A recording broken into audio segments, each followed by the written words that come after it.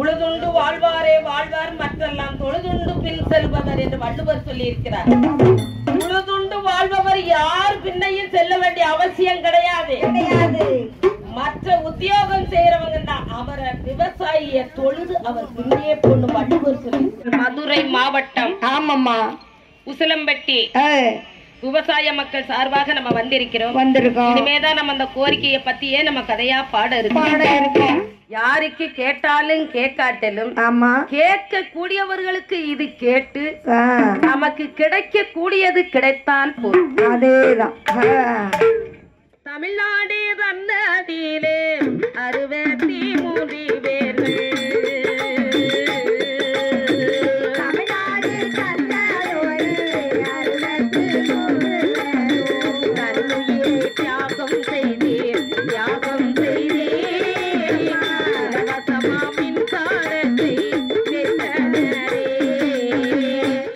மண்ணை நம்பி மர வளரும் மரத்தை நம்பி கைய வளரும் உன்னை நம்பி வனம் பிரியும் பூவை நம்பி வண்டிரையோ உங்களை நம்பி நானும் வந்தை உற்ற துணை நீங்களே விவசாய பெருங்குடி மக்களே.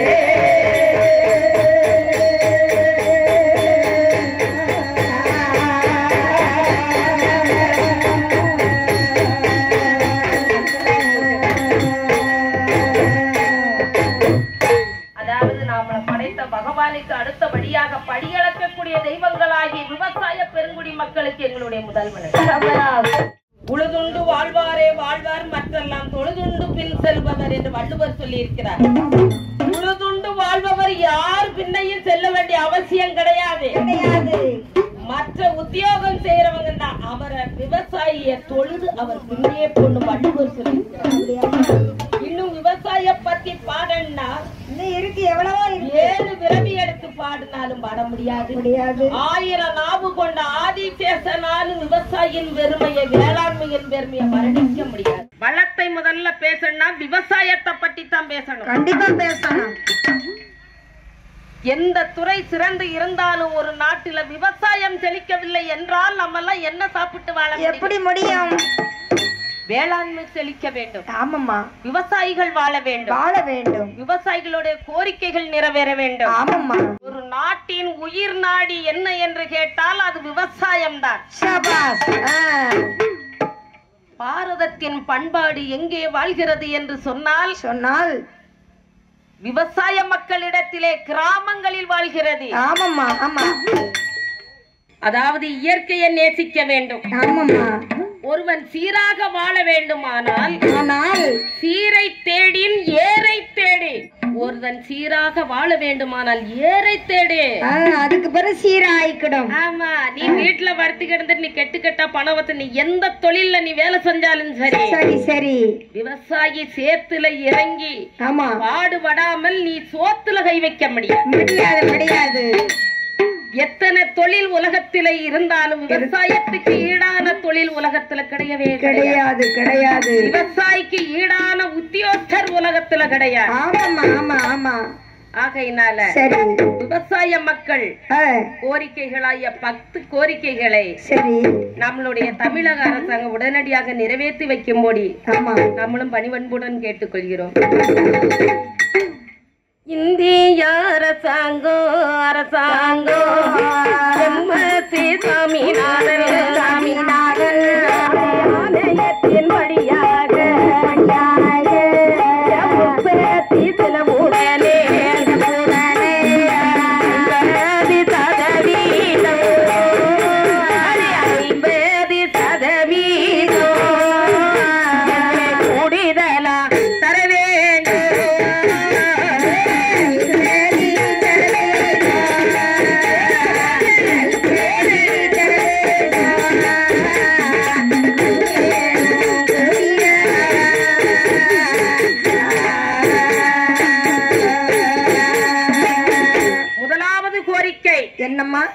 இந்திய அரசு சாமிநாதன் ஆணையத்தின்படி சரி உற்பத்தி செலவுடன் 50% கூடுதலாக சேர்த்து உழவர்களுக்கு தர வேண்டும். அடுத்தபடி என்ன தெரியுமா? என்னம்மா? உழவர்களின் உழைப்பாலே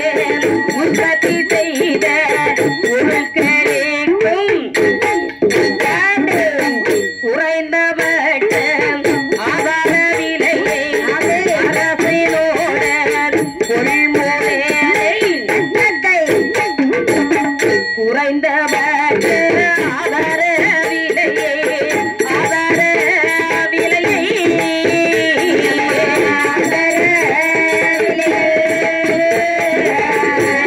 சட்டம் ஏற்றி காக்க வேண்டும் காக்க வேண்டும்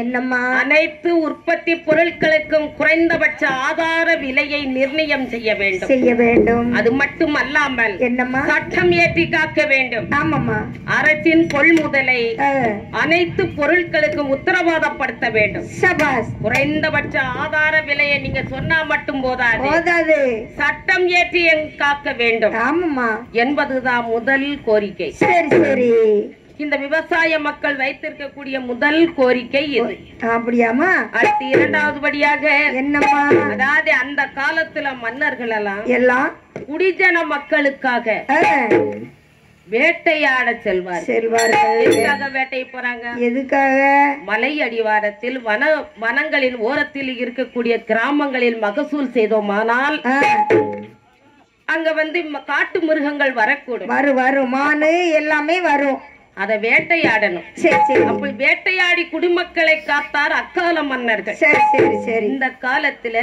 என்ன அரிசி கொம்பன் யானையால 11 விவசாயிகள் சாகடிக்கப்பட்டார்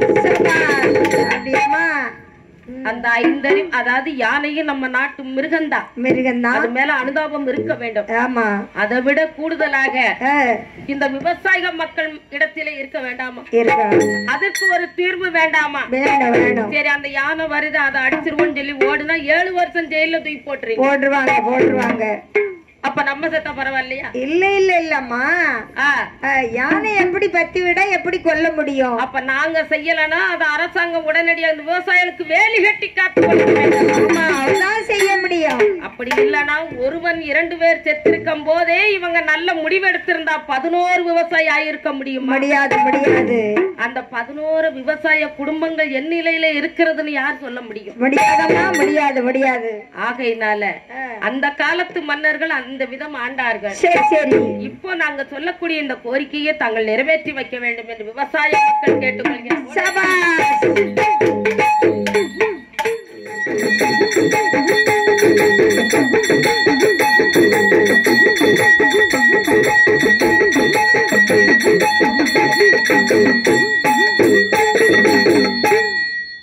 அடுத்தபடியாக இரண்டாவது கோரிக்கை என்ன தெரியுமா என்னம்மா என்ன அதாவது நம்ம விவசாய மக்கள் அரசாங்கத்திடம் கேட்கக்கூடிய இரண்டாவது கோரிக்கை என்ன தெரியுமா என்னமா தெரியும் அதாவது நான் நினைச்சேன் எப்படி காட்டுக்குள்ள இன்னைக்கு தான் முதலா வில்லுப்பாட்டு படிக்கும் காட்டுக்குள்ள இவ்வளவு நாளும் கோயில் குளத்துல வச்சு நம்ம படிச்சிருக்கோம் காட்டுக்குள்ள நம்ம பாடுறதுக்கு காரணம் என்ன தெரியுமா என்னம்மா நம்ம பாட வந்திருக்கிறது காட்டை பத்தி ஆமா அப்ப காட்டுக்குள்ளதானே நம்ம பாடணும் அப்ப விவசாயம் எவ்வளவு தெய்வத்தன்மை வாய்ந்தது தெரியுமா வேளாண்மை எவ்வளவு தெய்வத்தன்மை வாய்ந்தது அதனாலதான் நம்ம காட்டுக்குள்ள பாடுதோம் நம்மள படைத்த கடவுள்களை நம்ம பார்க்கவில்லை இல்லை நாமளுக்கு உணவளித்த கடவுள் முன்னாலே நம்ம பாடிக்கொண்டோம் இரண்டாவது கோரிக்கை தமிழக அரசாங்கத்திடத்திலே விவசாய பெருங்குடி மக்கள் வைக்கும் கோரிக்கை என்னவென்றால் என்னம்மா செய்ய தமிழ்நாடு அரசாங்கமே தமிழ்நாடு அரசாங்கமே தமிழ்நாடு அரசாங்கமே அரசாங்கமே குண்டாலிக்கு 3000 தர வேண்டும் குண்டாலிக்கு 3000 தர வேண்டும்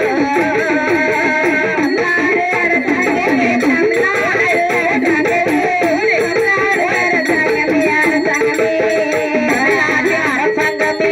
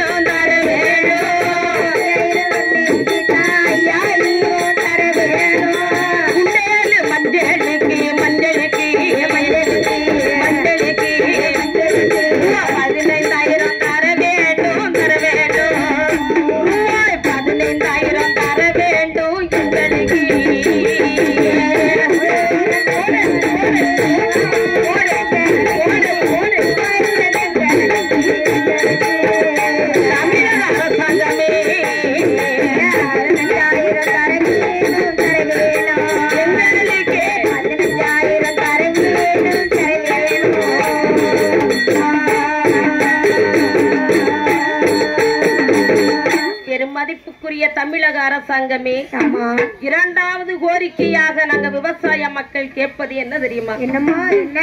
அதாவது நெல் ஒரு குண்டாலிக்கு எங்களுக்கு 3000 ரூபாய்க்கு தரணும். அடுத்தபடியாக சரி, ஒரு டன் கரும்புக்கு 5000 ரூபாய் தர வேண்டும். அடுத்தபடியாக சரி, மஞ்சளுக்கு எங்களுக்கு 15000 ரூபாய் தர வேண்டும். சரி சரி சரி.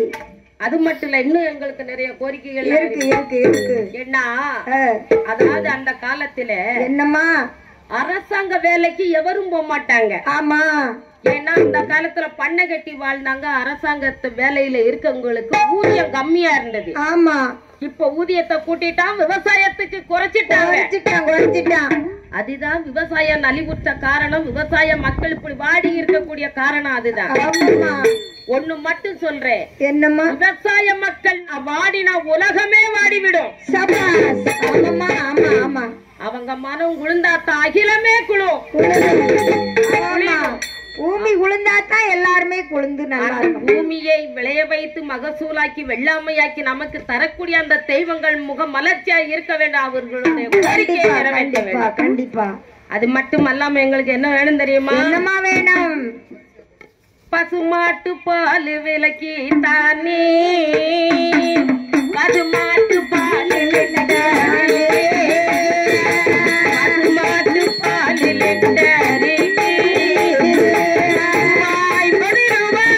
தர வேண்டும்.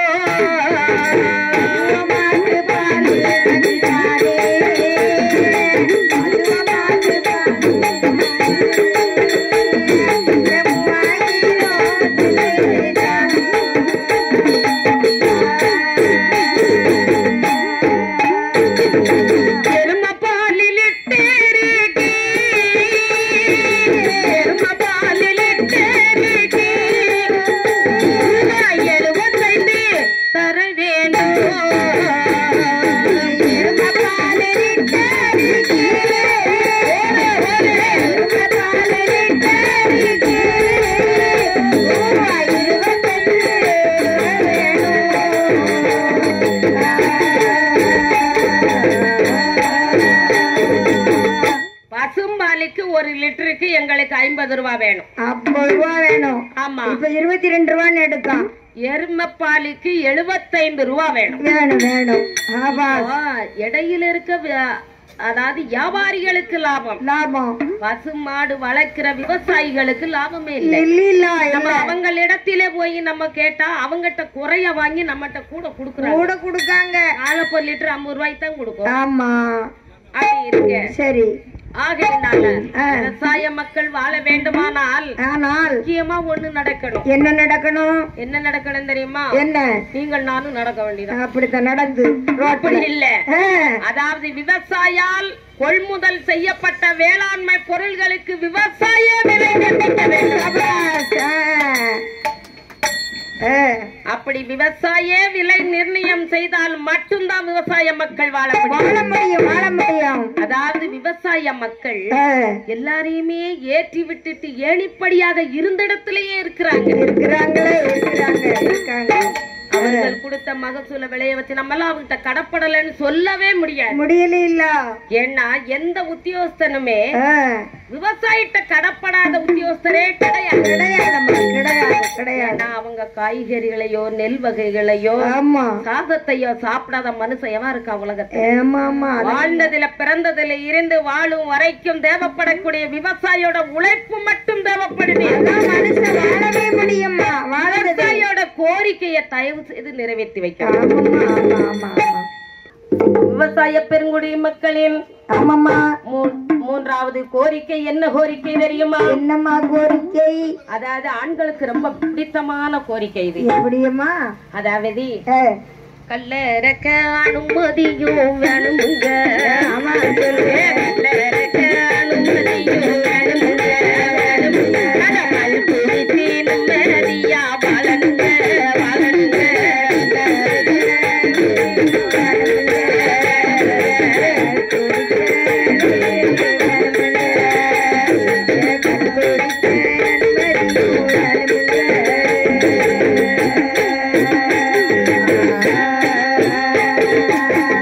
எங்களுக்கு அப்படியா? எங்க பனைமரத்துல இருந்து கல் இறக்குவதற்கு அனுமதி வேணும். வேணும். ஏன்னா கல்லுல எந்த விதமான விஷமோ கிடையாது.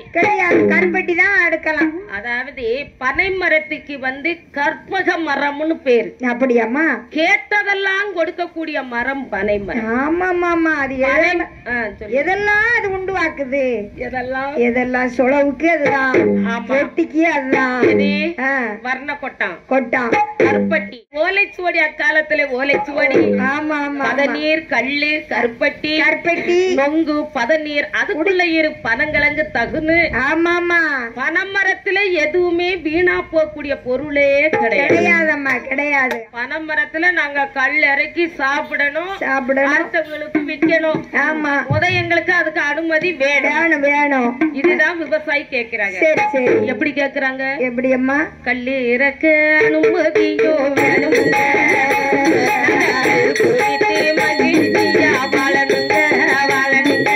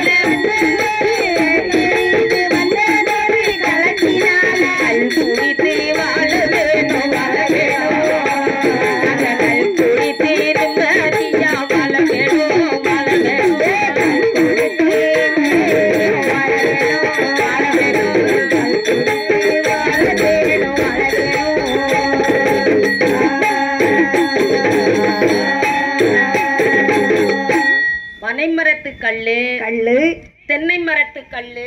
ஆமா. இதெல்லாம் இயற்கையானவே குளிர்ச்சியை தரக்கூடியது. தென்னை மரத்துல என்னமா கல்லு வருது? வருமா? எப்படி? அப்படியா? நீங்க குடிக்கலன்னா அதுக்கு நான் பொறுப்பு இல்ல.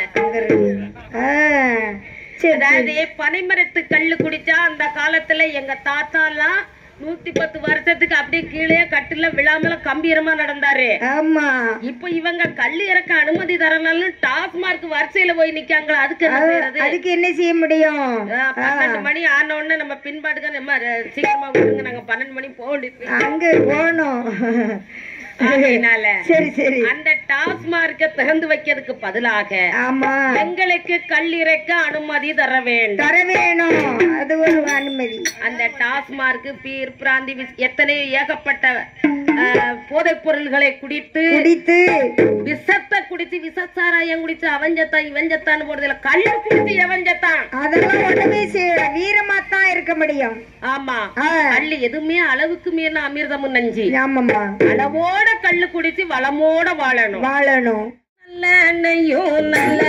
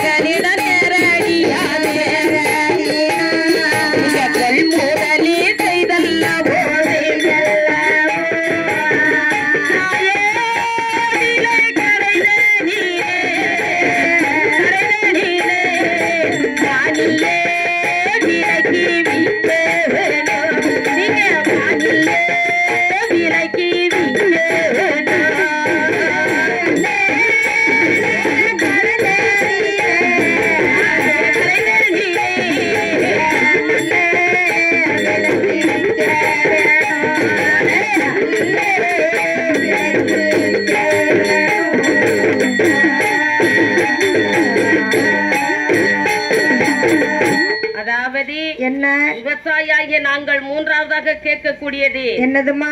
அதாவது தேங்கெண்ணெய், கடலெண்ணெய், நல்லெண்ணெய் உள்ளிட்ட எண்ணெய் வகைகளை உழவர்களிடத்தே நேரடியாக கொள்முதல் செய்து மானிய விலையில் நியாய விலை கடைகளிலே விற்பனை செய்ய வேண்டும். ஆமா, இதற்கு தமிழக அரசாங்கம் எங்களுக்கு அனுமதி கொடுக்க வேணுமா?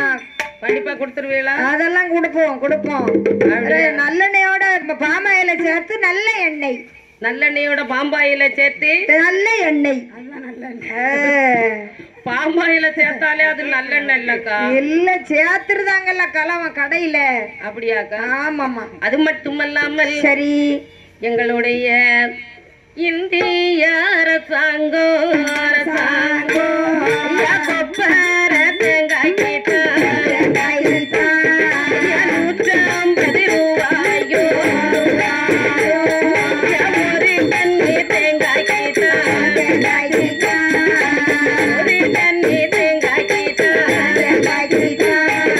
40,000 தர வேண்டும்.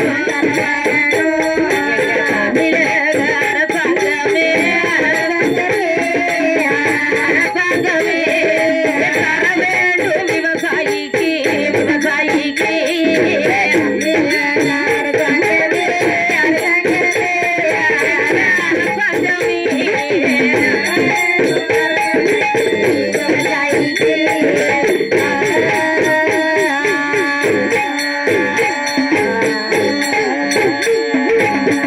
அதாவது இந்திய அரசு கொப்பர தேங்காய்க்கு சரி குறைந்தபட்ச ஆதார விலையாக 150 ரூபாய் நிர்ணயம் செய்ய வேண்டும். தமிழ்நாடு அரசு பச்சை தேங்காய் ஒரு டன்னுக்கு 40,000 தர வேண்டும். அப்படியாமா? ஆமா, அப்பதான் கட்டுப்படி ஆகும். அப்பதான் எங்களுக்கு இது கட்டுப்படி ஆகல. ஆமா. அடுத்தபடியாக சரி என்ன தெரியுமா? அடுத்து இன்னொரு நிபந்தனைக்கும் இருக்கிறது. என்னம்மா? அங்க நாபேட்டி நிறுவனம் தான், நாபேட்டி நிறுவனம் தான் கொள்முதல் செய்து உள்ள தேங்காய்க்கு எண்ணெயாக மாற்றி நியாயவிலை கடைகளிலே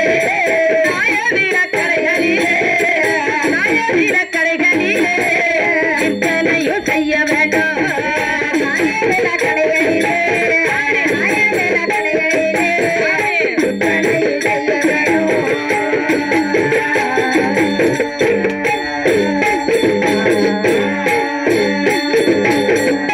அதாவது தமிழ்நாடு அரசு பச்சை தேங்காய் டன் 1க்கு 40,000 தர வேண்டும். சரி, அது மட்டுமல்லாமல் நாபெட் நிறுவனம் கொள்முதல் செய்துள்ள கொப்பரைகளை எண்ணெயாக மாற்றி நியாய விலை கடைகளில் விற்பனை செய்ய வேண்டும். அப்படி என்று விவசாய பெருங்குடி மக்கள் மூன்றாவது கோரிக்கை வைத்துள்ளார்கள். 4வது கோரிக்கை என்ன தெரியுமா? என்னம்மா? அதாவது 100 நாள் வேலை திட்டம் அனைத்து நல்ல வேளாண்மைக்கும் மட்டுமே பணிகள் செய்ய பயன்படுத்த வேண்டும் என்று உழவர்களின் நிலத்திலேயே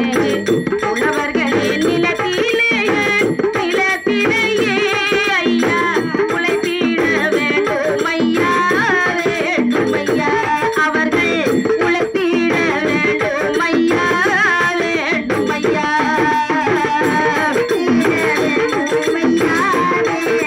Yeah.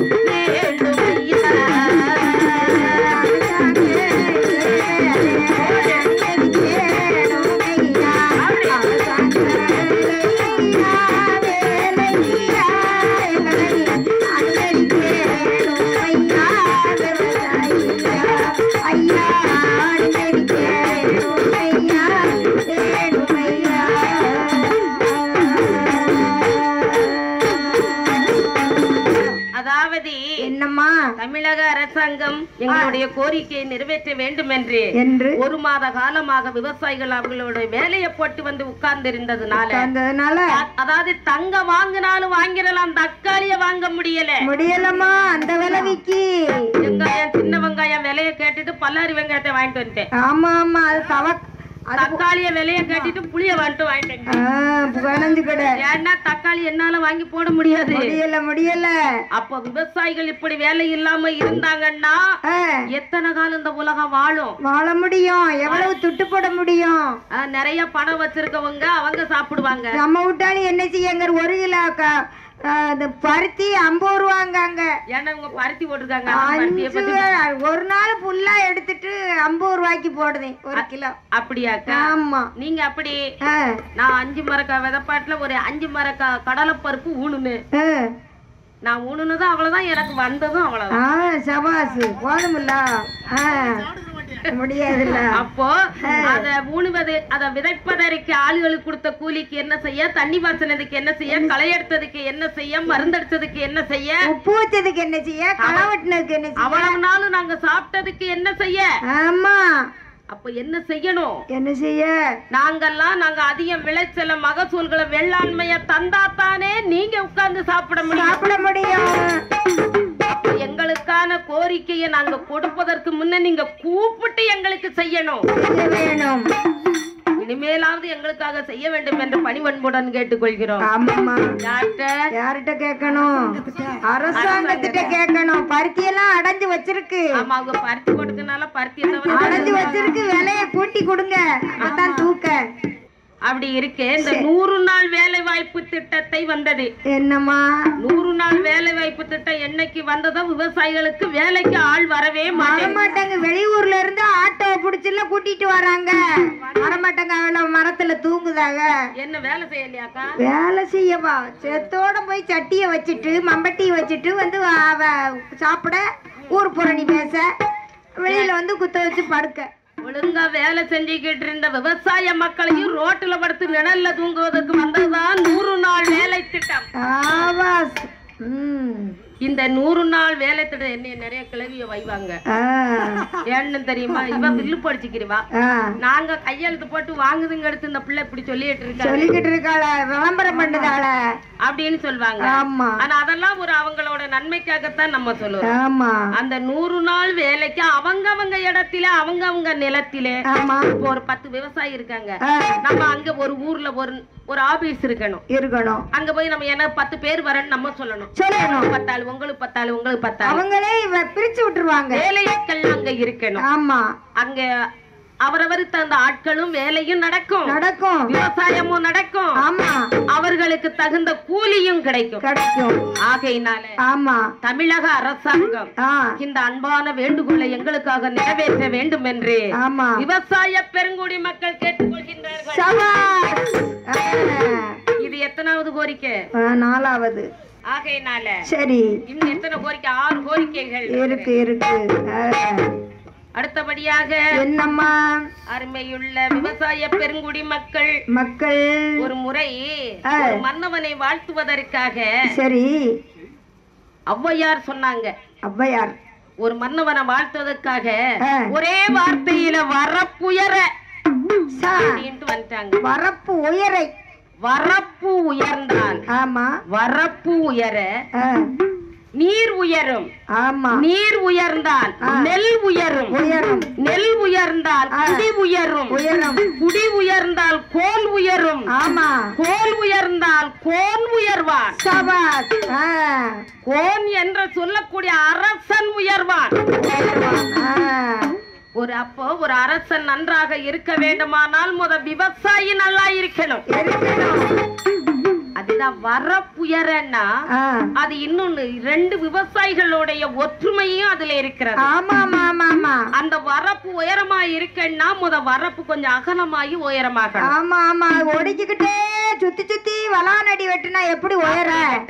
வெட்டக்கூடாது. 2 விவசாயிகளும் ஒற்றுமையோட வரப்ப உயரப்படுத்தி நீ ஒற்றுமையாயிருங்க. விவசாயிகள் இடத்திலே ஒற்றுமை இருந்தா மட்டும்தான் உங்களோட கோரிக்கை நிறைவேறும். அதுதான் வரப்புயர. ஆமா, நீர் உயரும் நீர் உயர நெல் உயரும், நெல் உயர குடி உயரும், குடி உயர கோல் உயரும், கோல் உயர கோல் உயர்வா என்று அவ்வை பிராட்டி சொல்லி இருக்கிறாங்க. சரி சரி. ஆகையினால அப்பேற்பட்ட அன்பு தெய்வங்கள் மத்தியிலே நம்ம எல்லாம் பாடிட்டு இருக்கோம். அப்பக்கப்ப நம்ம ஐயாமார் கைதட்டது எங்களுக்கு ரொம்ப உற்சாகமா இருக்கு. ஆமா. அடுத்தாவது 5வது கோரிக்கையாக என்னம்மா நாங்க விவசாய மக்கள் கேட்டுக்கொள்வது என்னவென்றால், என்னம்மா கேட்க போறிய? பயிர் காப்பீட்டு திட்டத்தை காப்பீடு செய்த ஒவ்வொரு உழவரிக்கும் தனிப்பட்ட முறைதனிலே காப்பீடு பெறுவதையில் இழப்பீடு பெறுவதையில் மாற்றி அமைக்க வேண்டும் ஐயா.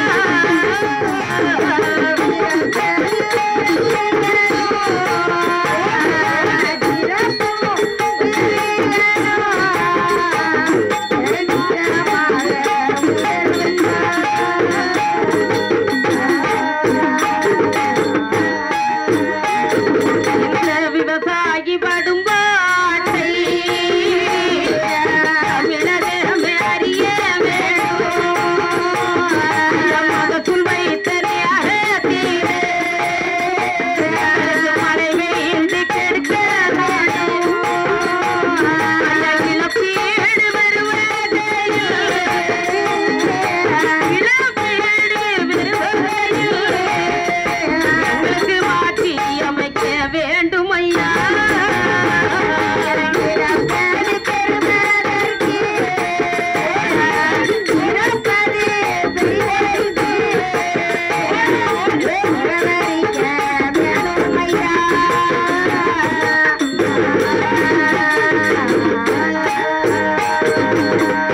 அக்கா மகசூல் செய்யறோம். ஆமா. மகசூல் செய்தி ஆமா நெல்லு வச்சிருக்கோம். அறுவடை நேரத்துல தண்ணி பாடுதா போயிருது. ஆமா ஜாவியா போயிருது. அது மட்டுமல்ல ஆமா அந்த அறுவடை நேரத்துல மழை பெஞ்சு அந்த அறுவடை அறுக்கம்னா அம்பூட்டு சேதமாக்கி களத்துல கிடந்தது பாதி, வயல்ல கிடந்தது பாதி, அறுவடை செய்யமுன்னா பாதி. வண்டிக்காரங்க வரமாட்டேங்க. சவதி வண்டிக்குனா கூட 3000 ரூபாய் ஆக்காங்க ஒரு மணி நேரத்துக்கு. இந்த நேரம் கொள்ளையடிச்சா தானே அவங்க அப்படி பண்ணுதாங்க.